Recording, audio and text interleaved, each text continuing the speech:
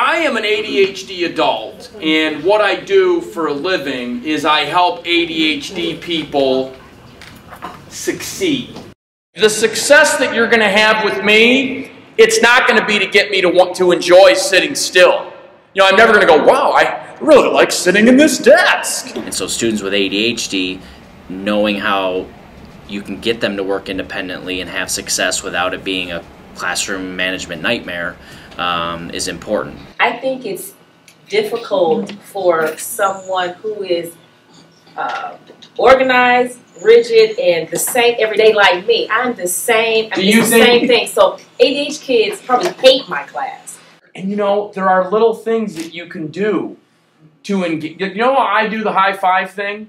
Well, if you got a kid like me, do the high five thing. I think Kevin gives a lot of that that information and that understanding as to, all right, how do I connect with these kids? How do I get these kids to be able to work independently so I can differentiate my instruction and have things set up in a way that I can meet all kids at their level. ADHD derives from differences in the size, shape, structure, and functioning of the brain. ADHD children have a decreased volume in many areas of the brain. A lot of you have probably seen these scans. There's no ADHD, okay? This is the prefrontal cortex. This is the executive of the brain.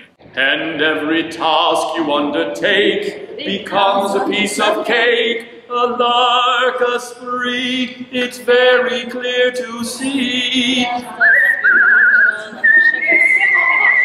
That a spoonful of Ritalin helps him focus on his math and avoid his father's wrath and maybe take a bath. I was just blown away because we see, as teachers, we see a lot of speakers, and when they speak, you get lost. You doze off. You tend to check your phone, but his energy level was so high that I had my phone next to me. I never even looked at it once because I didn't want to miss the next thing he was going to do or say. Slow waves, fast waves, fade waves, fade waves. They don't work so well in ADHD. Young people, when you try to concentrate, they won't cooperate. It's in the brain. I think you must agree. Thank you, people. I want you to remember that.